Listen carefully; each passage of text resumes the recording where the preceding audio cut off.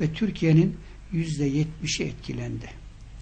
Fakat 28 Şubat davası başladıktan sonra müdahil olarak bu ülkenin %70'i mağdur olmasına rağmen ancak 400'e yakın bir müdahillik var.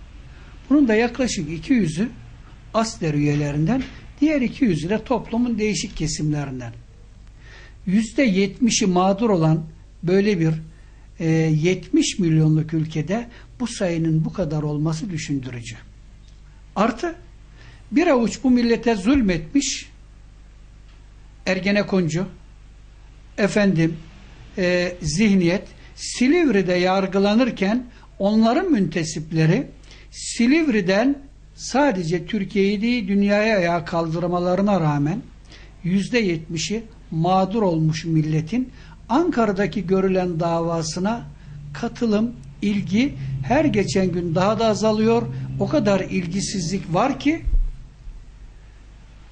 hakimlerin tabii ki kendi iradeleriyle tahliye ettikleri kişiler niye tahliye olduğunu kamuoyundaki gazetelerden ancak öğrenebiliyoruz.